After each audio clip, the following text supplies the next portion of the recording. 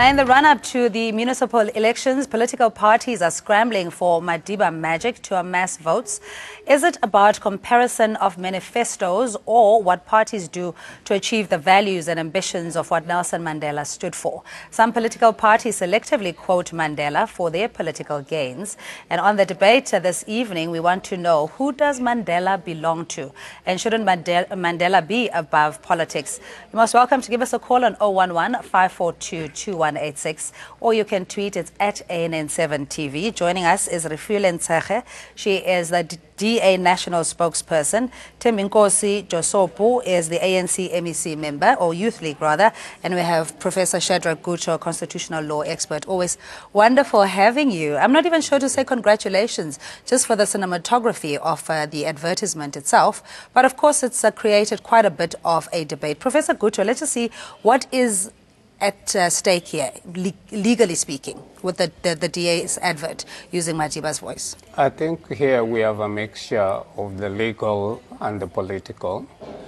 To start with, to say that you remove Madiba ever from politics is, it will never happen, because Madiba was politics by his own living nature, reputation, and he was president of the Republic of South Africa, the first democratically elected president. The question is whether the message that is being contested here was made in his capacity when he was president, or did he make it in a private ANC political party meeting. So that will be an issue that needs to be looked at, because if he made it as president of South Africa, you can't tell any political party not to be able to use it. I think that is where the problem is. But Mandela is bigger than just being ANC, being South African. Mandela is global. And we will get to that as we debate. All right, let's bring Thembinkosi here, who is nodding and disagreeing. I think there's one of those that are not very clear-cut in defining who belongs, or Mandela, who he belongs to. But Thembinkosi, just your reaction to the advert and why your disregard, or rather your apprehension around it. No, first and foremost, I think that the submission I want to make as the Youth League is that President Mandela did not become a world icon just out of the blue. It is the ANC that made him. He led the Youth League, he led the ANC. Without him having been part of the ANC, probably he would not have been profiled and get a profile that he has today. So the ANC, it is the ANC that has made Madiba. Actually, he even himself said so that the first thing he will do when he gets to heaven, if there's heaven out there, he will find a branch of the ANC. That on its own is a confirmation that indeed Madiba acknowledges that he is who he was on the basis of the ANC. But lastly, as the Youth League, the submission that we want to make, and agree slightly with Prof, that you can't divorce Madiba from politics. You will know that the statement that Madiba made in 1956 on the state-owned banks, nationalization of mines, he even confirmed it in his first public address in 1990, of which the DA does not believe in nationalization, they don't believe in a state-owned bank, they don't believe in free education. So therefore, they can't be associated with Mandela. You must associate Mandela on the basis of the ideals that he held. They don't believe in the Freedom Charter. Yeah, what was the litmus test here of supporting Mandela or espousing what Mandela stood for? Because as Thembinkosi is saying, that you are selective in your quote of Nelson Mandela, what he stood for. He also was against injustice, inequality, and the redistribution of wealth in this nation. I think we have never said we are against the redistribution of wealth in South Africa. It's the how that the DA has been talking about. And let me take you back to the 50s. If you remember, Helen Suzman actually went to visit Nelson Mandela in Robben Island to say to him, you know what, I'm in support with what you're doing. I'm fighting against the system that you are also fighting against. We even have a letter that Nelson Mandela wrote to Helen Suzman thanking her for her bravery in coming to Robben Island to visit him. So why don't you use her then as your credentials? She was not the first elected democratic president of South Africa. And if you look at the vision that Nelson Mandela set out, the DA believes that we are the only party that actually embraces that and will be able to translate that into a reality for South Africans. Yeah, but I think we're really just talking semantics, especially when it comes to equality and, you know, BEE and affirmative action and what the DA has to say. But that's not that kind of debate. We're talking about the ownership of Nelson Mandela. Let's get into what could have possibly been a transgression, or is it really a thin line where the DA is bordering here on using Nelson Mandela, and it's in his capacity as ANC president by virtue of the colors and the ANC being presented in the advertisement. So I don't think necessarily that the boardroom decision was to use Mandela as the president of the country. It certainly doesn't come across as such. Well, it doesn't come out as that. I do agree with that, but that does not mean that Mandela was not the president of the republic. And really, his philosophy of reconciliation, which brought the oppressor and the oppressed together to try and build a new nation, is important. Whether you regard the DA as having come from the oppressors, but it has transformed over time, whether we like it or not. And I think that it's very important for us not to go back to say things are the same as before 1994. We have moved forward in the last 22 years. And I think that Mandela represented that and pushed it through. There are many, even within the ANC, who are blaming Nelson Mandela for saying he compromised too much.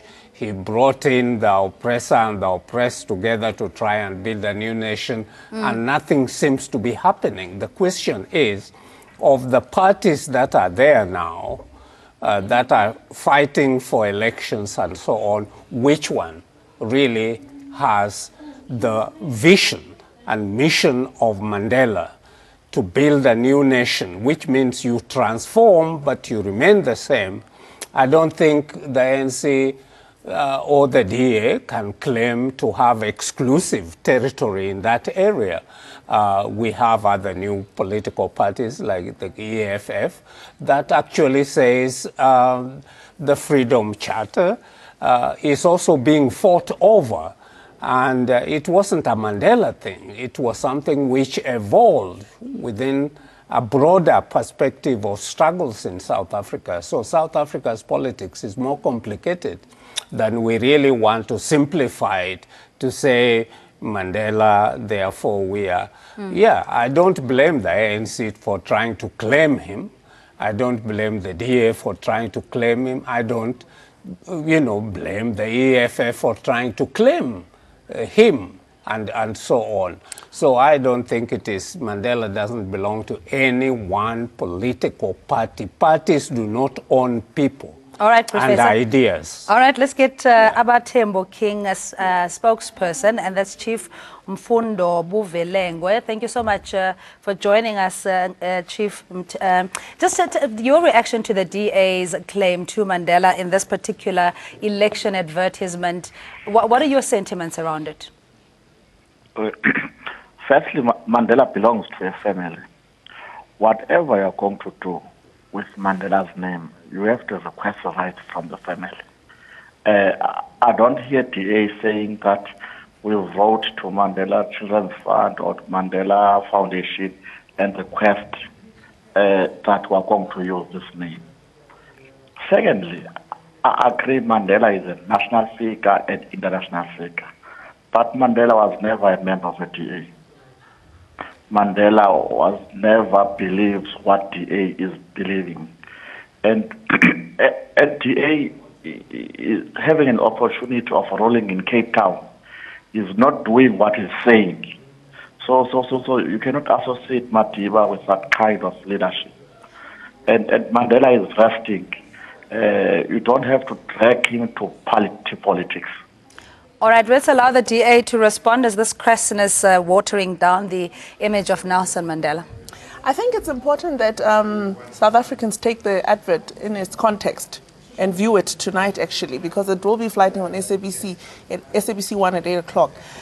You must remember it's a story of a lady going to vote and how she is then in the voting booth making a decision on whether to vote. And how the ad is played out is that she then plays out in her mind what Nelson Mandela's words were, and then she makes a decision to vote for the DA. Should the family be afforded common courtesy to at least say, look, we're going to use, albeit... I think the reality is if you've got a family member who's is not even a national icon, he's an international icon. By that, he was a state president, and state being the operative word here because he's a public figure that has said, I take an oath to be the president of the republic. By saying you become the president, you're not the president of some people and not others. You're the president of all South Africans. All right, let's allow Tim Nkosi to respond. No, thank you very much. Look, I think we need to demystify the temptation of wanting to take Mandela out of a collective. If Orefilwe is trying to be technical by saying no, President Mandela is an international icon and we divorce him. Remember, in the country, we are using what we call your proportional representation system of elections. President Mandela did not contest elections in '94. It was the ANC. It is the ANC that submitted President Mandela to become the president of the country. And Mandela ran his administration on the basis of the ideals of the ANC and what the ANC stands for. Therefore, separating Mandela from the ANC, it can't be there. Because Mandela was forwarded by the ANC, and he was, even the concept that the Prof is speaking about of reconciliation, it was not his own individual kind of a view. It was the view of the ANC. So we can't take Mandela out of the ANC. All right, he stood for the views of the ANC. Yes, in terms of the legal process, though, can the IEC, or is there an electoral code of conduct that was breached in this particular advertisement? No, I do know of the elections code of conduct in the country, and it does not at all. It has not been breached, and I don't think that it will prevent the DA from using, or any other political party from using Nelson Mandela as. So it is outside of the code of conduct for elections, which the Independent Electoral Commission develops. And I think that it is also important here to be able to say Nelson Mandela was not just Mandela as a person. When Mandela was in prison, who promoted Mandela's name globally? It was Winnie Madikizela Mandela. And so Mandela's name is not just one person. It is a symbol of the nation, of the struggle against apartheid and oppression and colonialism. And I think that that is important to be understood. And the ANC is trying to be nationalistic in a narrow way of really trying to say this is our property. Even the Mandela family has a limit to which it can own Mandela. Of course, we do have at the moment, those of us who drink some wine, we do have Mandela House wine, beautiful wine, made by part of the family that established a business in that area. You can't prevent them from doing that because they own the name, but that does not mean that the name and reputation is of the family, of the ANC, of South Africa. You go globally. You go to Addis Ababa today, Mandela Hall is the main plenary hall at the African Union in Addis Ababa. Do you want to tell them, don't have Mandela there because he belongs to us and so on? You go to many parts of the world. All right, Professor, let's take Thabo in Midrand, who's been patiently holding on the line. Hi, Thabo. Hi, how are you? Good, thank you. How are you? What's your question or comment? I just want to comment Yes, sir. about this Mandela thing. You know, most of the people are coming from ANC. I'm not an ANC member, but I do believe in what Mandela did. And I also like to say, DA is right. There's nothing wrong to use the name of Mandela. because most of the DA or EFF members, they are coming from ANC. And not ANC, all the members of DA and EF, they are coming there and they also fight, they struggle. So they believe in Mandela, but not in the correct leadership. So that is why they can use that name. I believe there is nothing wrong with that. All right. That's my comment. All right, Thabo, I appreciate it. I just want to get to Chief Mbobelengwe. In terms of what the family, the recourse that they have, as Professor Guto was saying, that Nelson Mandela being an international icon revered the world over with many symbols or monuments named after him, that it's very difficult to control or manage the trademark of Nelson Mandela. Is there anything that the family intends to do? And what exactly is your recourse? We appreciate that, and we are happy that Madiba is an international icon, and we are happy for the support that is getting throughout the world. That's why we are saying, if you bring him into party politics and yet he is not alive, you are getting that name. That's why we are saying, please, DA must stop using that for campaigning for party politics. If you were using the name on campaigning for AIDS, for anything, we don't have a problem with that.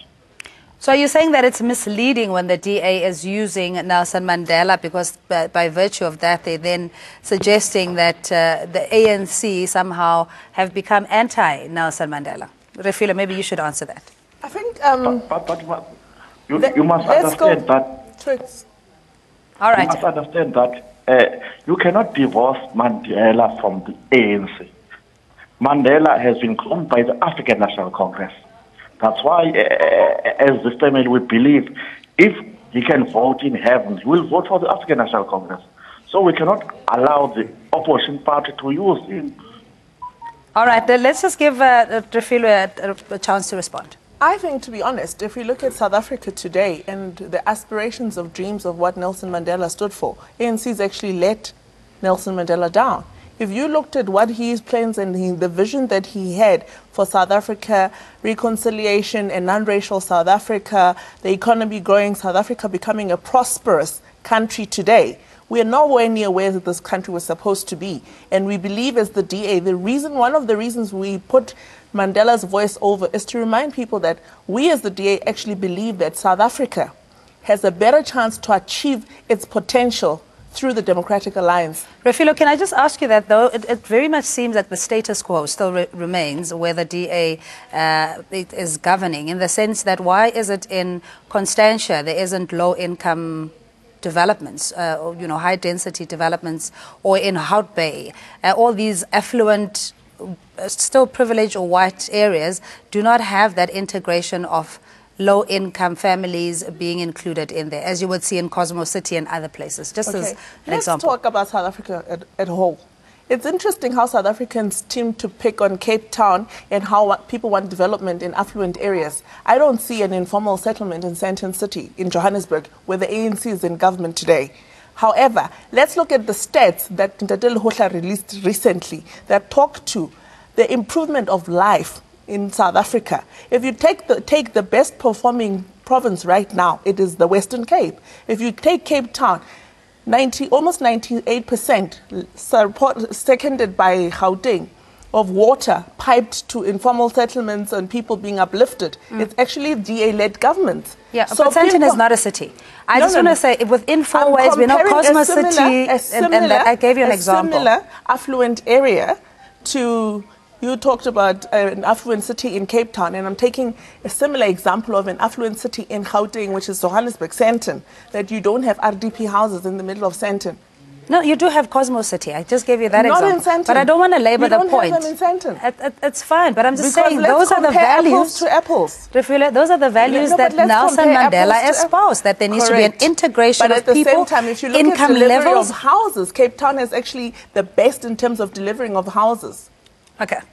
All right. Again, let's come to the advert. But facts must speak, not opinions. Yeah. Okay. The ANC Youth League, is there anything that you're going to do in particular? I know had it been the DA, they would have gone to the Constitutional Court by now.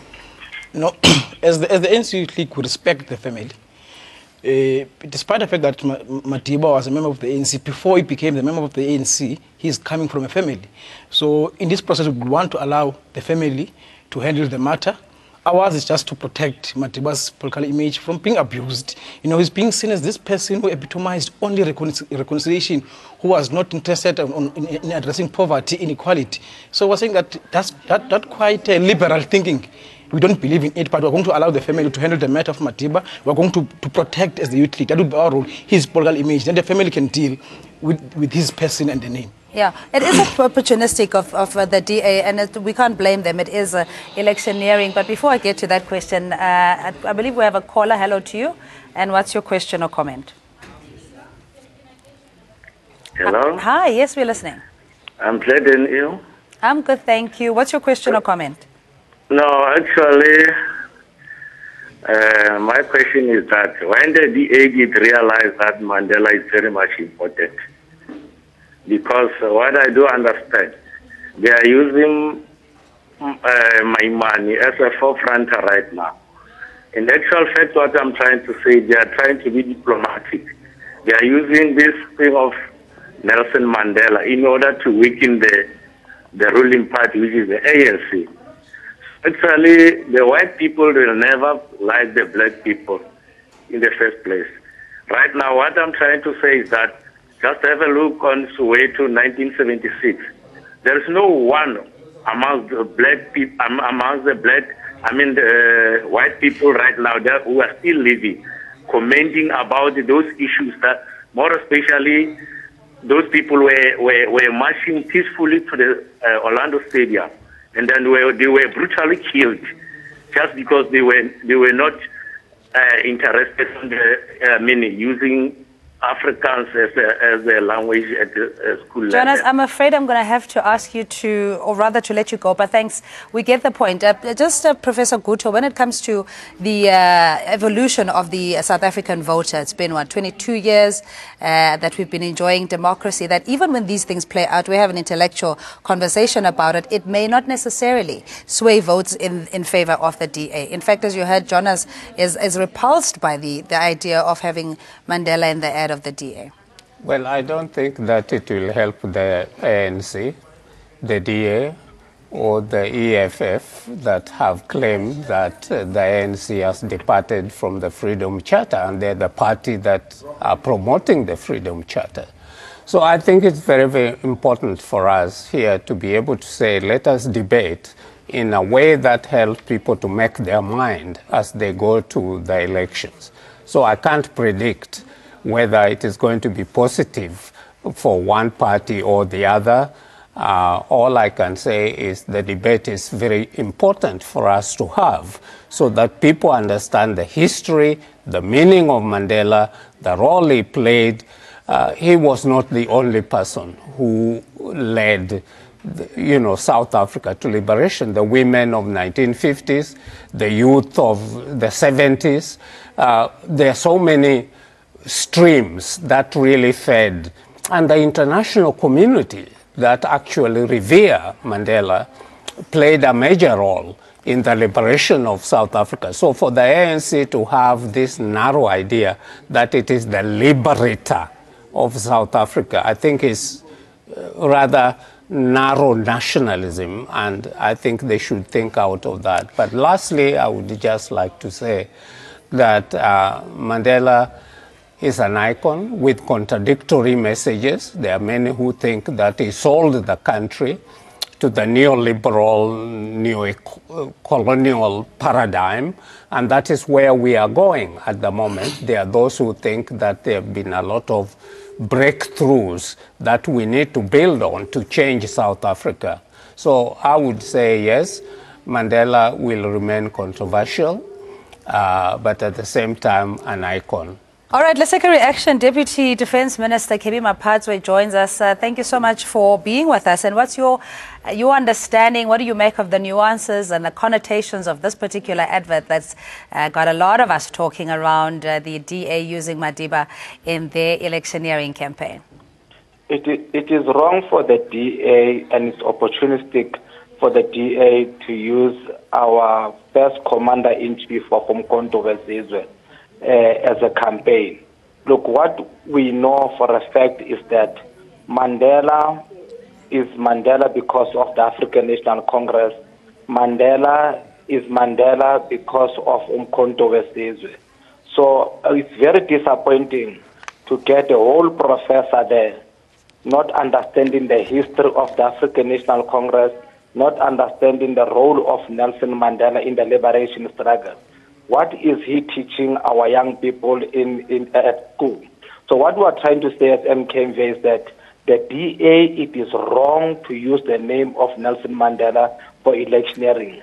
The only people who have got a right for the name of Nelson Mandela, it is the family of the Madiba that can use that name, and the African National Congress, and we as of Umkhonto weSizwe, because Mandela liberated the struggle. He was arrested by the same people who are members of the Democratic Alliance and the same people who killed our people who are members of the DA now. From the DA, Refile. I think it's very sad that the minister misleads South Africa by saying DA members arrested people. He must learn to differentiate what was National Party and what is the Democratic Alliance. It's two very different institutions. In fact, if you remember, DA started with PDP, which is where Helen Suzman was, one of our pioneers. And we, if you remember in her time, was the one woman who stood against apartheid against all odds when she was standing in parliament saying this system is not right. So I think facts must speak for themselves instead of opinions that the ANC want to perpetuate on public platforms. All right, let's get closing arguments there from you, Temikos. No, I think as the Youth League want to appeal to the conscience of the DA, that they must be confident in their leader, Musi Maimane.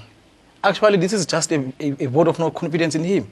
That they're so desperate looking to use Madiba's voice on a basis that they know that Musi cannot convince the voters to vote for the DA. Hence now they've resorted into this desperate measure. Actually, this, as I've said, is a vote of no confidence to Musi. Lastly, we believe that if they feel strongly that Helen Suzman is the person that was close, and even know her history, she was quite relatively progressive, they must then use her. You know why they want to use her?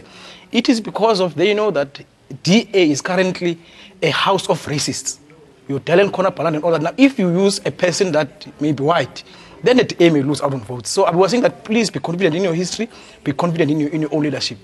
Yes, we just have enough time for Deputy Minister to give us your response as using Nelson Mandela as an anti-apartheid hero and using him for votes. And this is what a lot of other parties have been doing, EFF including. So what is it that the Umkhonto weSizwe Veterans Association is going to do if there's nothing illegal that DA has been found guilty of? I think it is illegal for the DA to use the name of Nelson Mandela. We will join the family of Nelson Mandela if there is any legal action to be taken against the opportunistic Democratic Alliance. We want to allow the family space to take legal action against the Democratic Alliance. Our people, they know who Mandela is. They know that Mandela was a member of the African National Congress, and they will continue voting the African National Congress. All right, thank you, Deputy Minister. Is it really sacrilegious politicking, Professor Guto? The last thing I would say is that let us not forget that the African National Congress swallowed part of the National Party. The Democratic Party swallowed part of the National Party before they became the DA.